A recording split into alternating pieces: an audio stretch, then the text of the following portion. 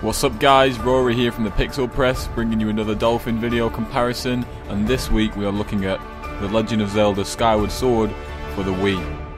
Firstly, I'd just like to apologise for the delay in this video. I know you guys have been waiting a while for this, but as you can probably imagine, been super busy over the Christmas period.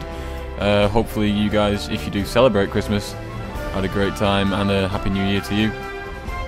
Okay, now moving on. If you're watching this, you probably know that Skyward Sword is one of the more artistically styled Zelda games, and these are the kind of games that we like. And these are the kind of games we're going to notice the biggest improvement when using Dolphin. Don't believe me? Go and check out our Wind Waker video. It's incredible, it's mind-blowing. Check it out. Go, go, go. Okay, I'm sure you guys know the drill by now, but if you don't, this is the game running natively on the Wii at 42p over component cable.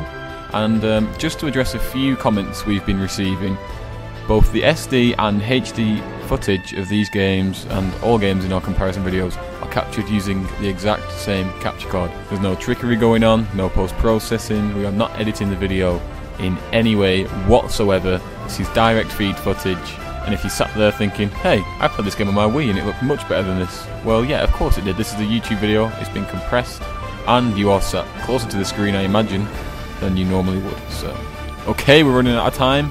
Let's get this baby on the emulator.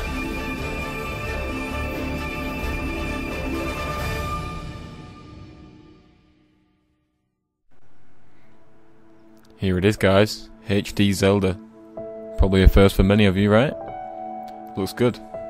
Finally, you can play a proper Zelda game on a nice big HD TV without wanting to rip your eyeballs out.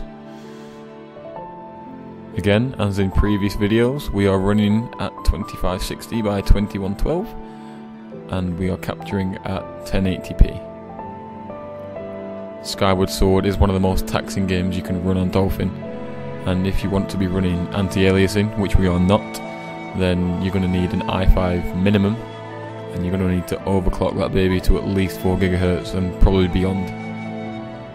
Honestly though, it's such a clean looking game, and at these resolutions you probably don't even need it. Shigeru Miyamoto said he was inspired by watercolours and paintings for the art style for this game.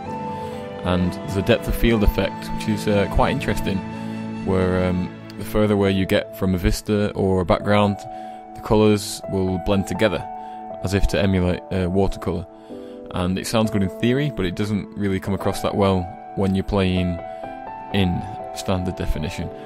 It just looks low res and blurry, and in fact, more than anything, it looks unintentional. But in Dolphin, it actually looks amazing. As for the game itself, if you haven't played it already, I highly recommend you do. It's one of the best games on the Wii, one of the best games this generation, or should I say last generation, in fact, I guess. And even if you have played it, play it again on Dolphin, because this art style deserves it.